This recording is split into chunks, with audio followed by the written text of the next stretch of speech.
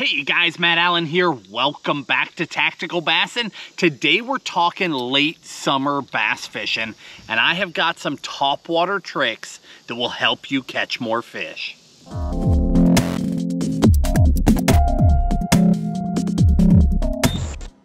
The topwater bite is incredible right now. A lot of guys are out fishing deep. They're not even doing it. They believe that because the temperatures are so high during the day, that the bulk of bass are deep, so that's where they go. And while they might be right, the bulk of bass are out there. There are still plenty of bass up shallow, and there are some tricks to get those fish to bite. I throw a ton of topwater right now.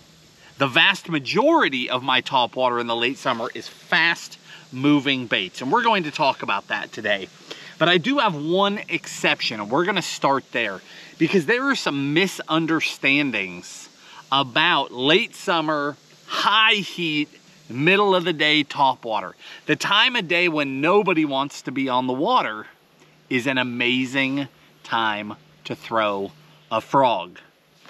The higher the heat, the more shade is key.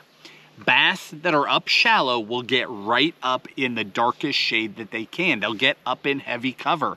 They'll get under docks. They'll get under matted vegetation. And the frog is a huge player in that situation. I grabbed my 3 favorite colored frogs, and I grabbed 3 different frogs that are all great options. Chartreuse, then white, then black, in that particular order. Don't care which brand, but in that particular order, that's where my confidence lies this time of year. This is the Little Allen, River to Sea Bullywatoo Little Allen. That's the Scum Frog, and that's a Spro Bronzeye. But chartreuse, then white, then black. Here's the key. If you're not catching frogfish this time of year, man, it is blazing. If you're not catching frogfish this time of year, what you're probably doing wrong is throwing it at the wrong time of day. 10 a.m. to 3 p.m. like clockwork. That's your window. When everybody else has put topwater down, they've either picked up a spinning rod or gone home. That is when you want to throw that frog. The higher the sun, the more miserable the conditions, the more likely that the bass have pulled right up under the shade and are sitting in very predictable locations. We've covered this in recent videos about the specifics of shade and where to find these fish. But when the sun is the highest and everyone else has given up, that's actually the exact right time to pick up a traditional frog and fish slowly right on the shade, right in the heavy cover. It works, and it will catch big ones. There are big fish that stay shallow all summer, and the frog is one of the best ways to get them out. Now, that said, the rest of the day, early in the day, late in the evening, I focus all my time this time of year on faster moving baits. And the style of bait depends on how much junk is in your water, how clear your water is, some of those different variables. Toads, if you've got a lot of cover, same place you throw the frog in the middle of the day, early and late I lean more towards a toad, be that a teckle or this Spro with the 2 legs that he's stretchy. We started throwing this when it came out last year and have just waylaid them on it. But the teckle or that guy, both great options for covering water, straight retrieve in heavy cover and pulling those fish out. The other 2 are gonna be, well, this is sort of hard to categorize. The other one is buzz baits. Let's go buzz baits, and then we'll circle back on the hard to categorize baits, because there's some keys there. A buzz bait, I've got 3 approaches. Okay, now, the buzz bait, I'm gonna back up a little bit, back to that midday frog. You can also catch them on a buzz bait then, if there's a lot of shade. So say they're in offshore grass clumps and there's a lot of them. So you pitch the frog here, work it, reel up, pitch it there, work it, reel up, right? You're picking it apart. You can go faster with a buzz bait because you can line up multiple good looking spots and throw across them and then run over that grass, now across the open water. Run over that grass, across the open water. So you can hit more spots effectively. Midday, I want my buzzbait to be subtle. Again, I want to be going slow and I want it to look right. So there's two things that I do. This is a Dirty Jigs buzzbait, skirtless. There's no skirt on here, just an exposed lead head. Now I put on a River to Sea D-Walker. The reason why I use that swim bait is it's got a good hard kick. It's got enough mass that it can go over that lead without ripping. It's the 120 size.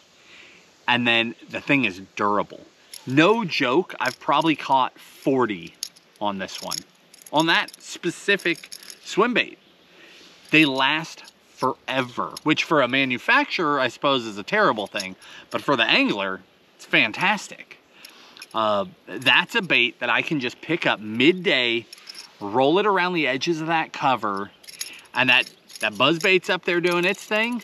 Very subtle, very quiet, and that swim bait is underwater, kicking, looking good, and they will blast it. The other one that I focus a lot of time on, is this DNM with that quad plastic blade on it. So 4-bladed plastic blade. Because it has 4 blades, it can go slower. Because it's plastic, it can go slower.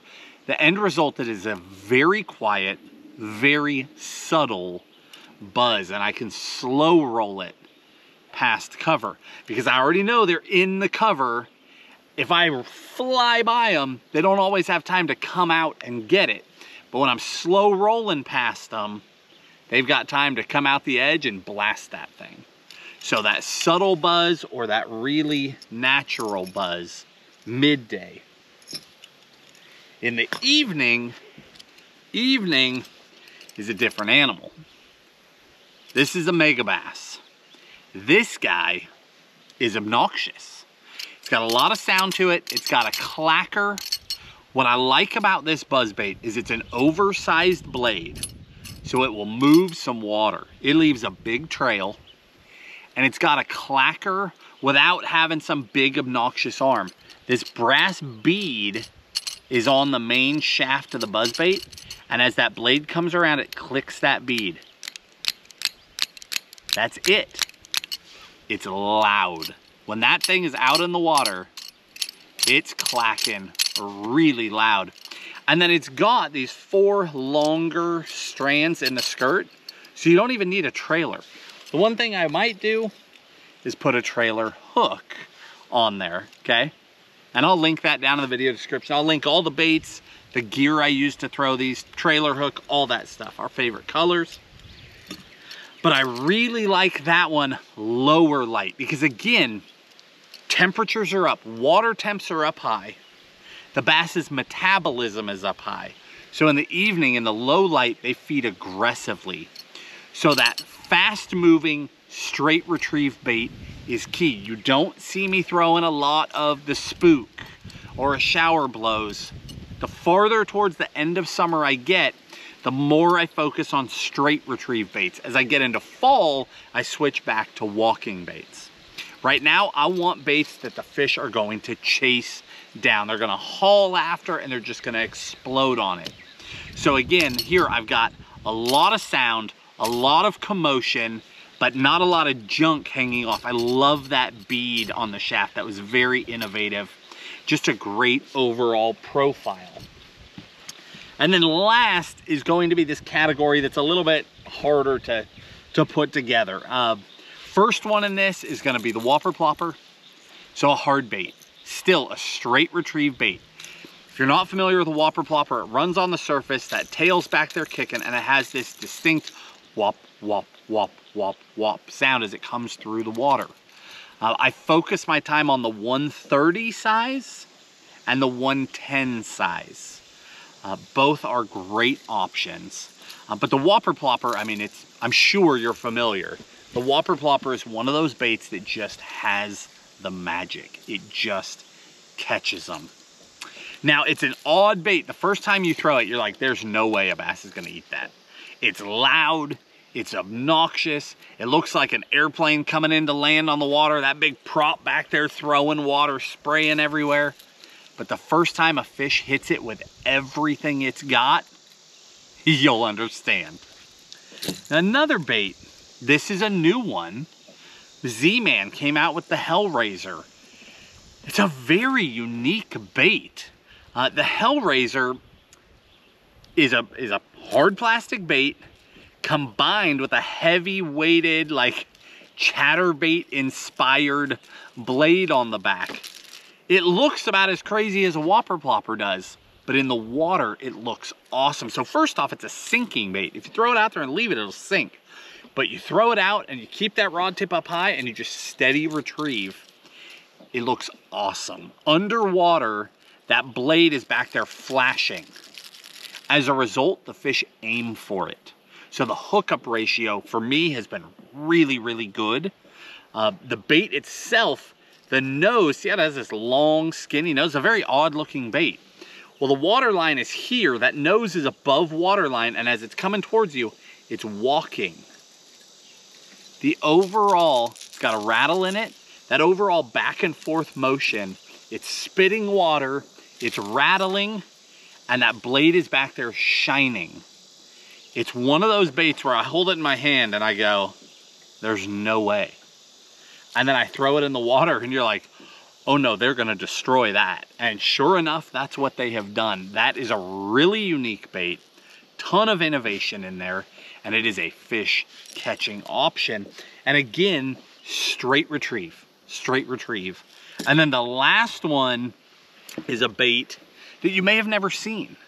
This is the Tackle Blade Waker. And then I just put a little spanky swim bait on the back of it. You don't want to put an overpowering swim bait on it. Just a small swim bait like that little spanky is perfect.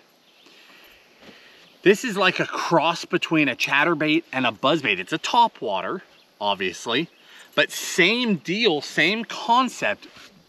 Runs in a straight line and it spits water out the front. When we first moved to Chickamauga, I got on a bite with this bait and it became almost the only bait I threw on this lake for several months.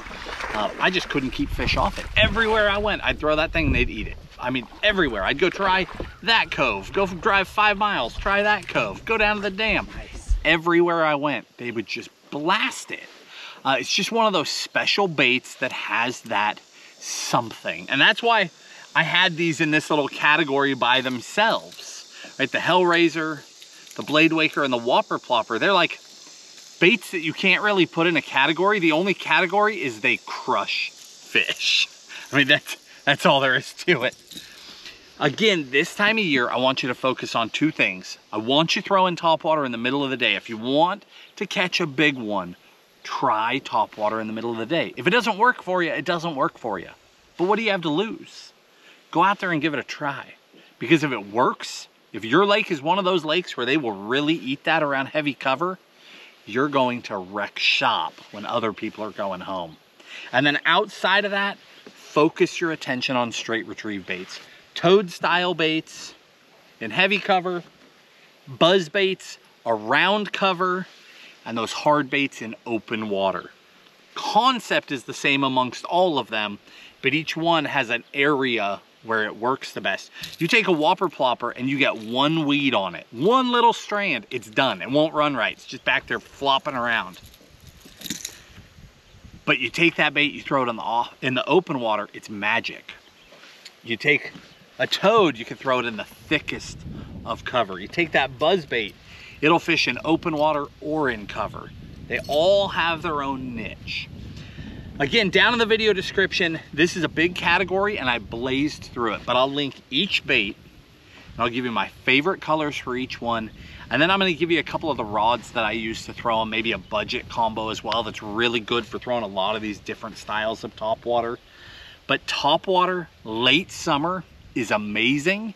It's just challenging. You need to know how to adapt. You had to know that midday they'd be on that shade and you could still catch them. And then in the evening is when they're running all over the place, running down bait fish, and you can catch them on those faster straight retrieve baits. Once you know that, it's easy. You just needed that piece of the puzzle.